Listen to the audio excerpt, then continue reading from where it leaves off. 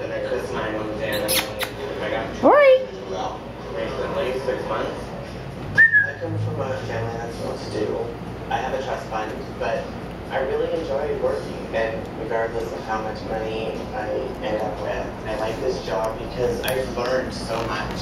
What You is? live in a huge, gorgeous house, and then you get in trouble with your parents, and they basically booted you out. Where is it? Where's the toy? Where's the toy? We're being irresponsible. And then what have they done with the house? They own the house then, obviously? Yeah. The house is leased Can now. you talk about what led to that?